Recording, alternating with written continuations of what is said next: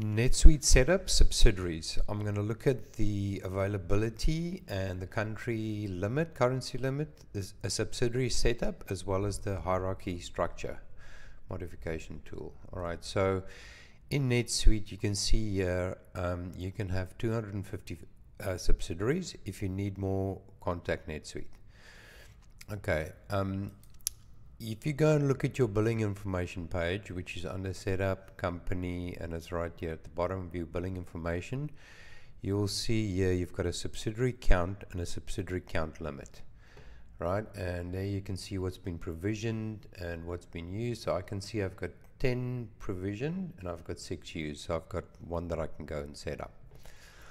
Right, so let's go and set up a new subsidiary. Sorry, just before I do that, for every parent, and you have a parent-child relationship with subsidiaries like most other records, for every parent you can see there's an indent, so these are all children of this parent. For every parent you must have at least one elimination subsidiary. The elimination subsidiaries do not count towards your limit, and inactive subsidiaries also do not count towards your limit. So if, let's say, US company had a child subsidiary, then you will need to set up another elimination subsidiary. All right, so let's go and quickly set up, oops, let me just pause for a second.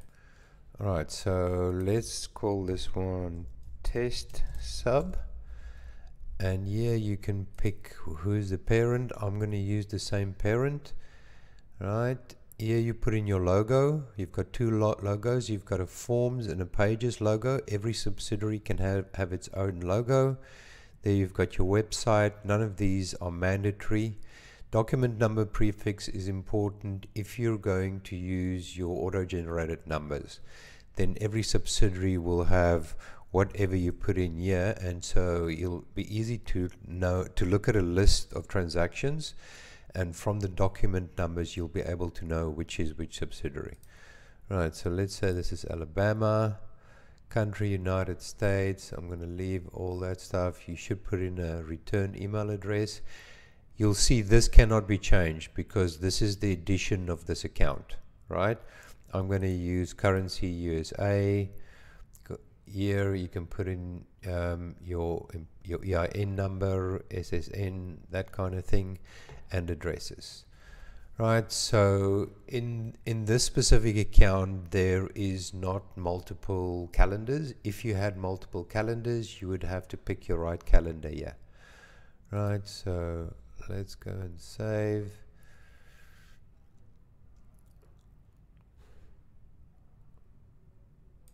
Alright, and there you can see there the subsidiary has been created, and if I show you the list you'll see there's now a new one here called test sub. Okay.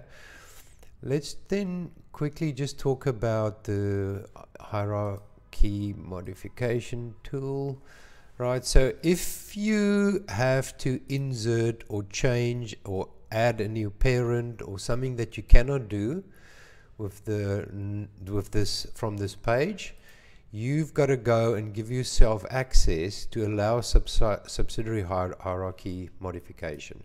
Now it's really important that you read through here. To be honest, I've done it a couple times and it is quite scary because you can lose financials, subsidiaries can be inactivated, budget exchange rate. So it is a little bit scary, but it can be done using this tool. And when you then edit this, you will be able to put in a new parent at the top here. So this is a very handy tool to know about.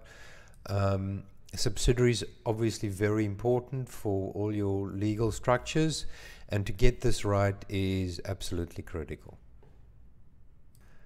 Thanks for watching. Please like, comment and subscribe to the channel to be notified of new videos if you found any value in my video. Thank you very much.